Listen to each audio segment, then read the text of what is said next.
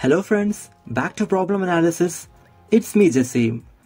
If you are interested in problem solving and if you know the basic geometry, properties of tangents and the Pythagoras theorem, then here is an interesting problem.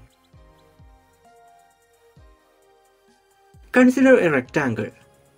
Then consider a semicircle and quarter circle of equal radius and place them as shown in the figure. From one corner of the rectangle, a tangent is drawn to the quarter circle. Suppose the length of this tangent is 4 units. Then my problem is, what is the area of the rectangle? If you want to attempt the problem, pause the video and just give a try.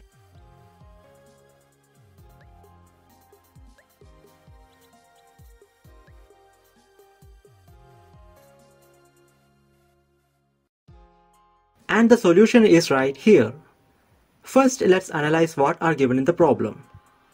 First of all, the semicircle and the quarter circle are having the same radius. Secondly, both are joined with a rectangle. And finally, length of the tangent drawn to the quarter circle is 4 units. Now remember, what is our aim of this problem? It is nothing but to find the area of the rectangle. This is the structure of our problem, so always keep in mind. Now consider the diagram. Suppose the radius of the semicircle is r units.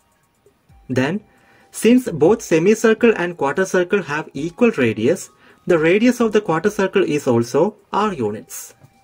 Then, this side is also r units. Also, the diameter of the semicircle is 2r. Now consider the rectangle. Clearly, the length is equal to 2r plus r equal to 3r. And breadth of the rectangle is same as the radius, which is equal to r. Then, the area of the rectangle is equal to product of length and breadth equal to 3r into r, that is equal to 3r square. So we have to find the value of the radius r. Now come back to our problem and mark the touching point of the tangent. Now draw the radius from this touching point.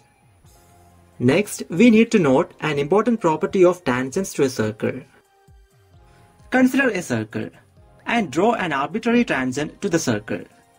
Now draw the radius from the touching point of the tangent. Then the fact is, tangent and radius to the tangent are perpendicular to each other.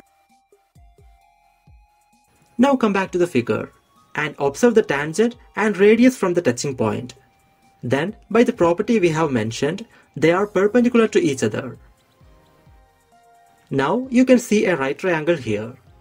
Its hypotenuse is equal to 3r and the perpendicular sides are 4 and r.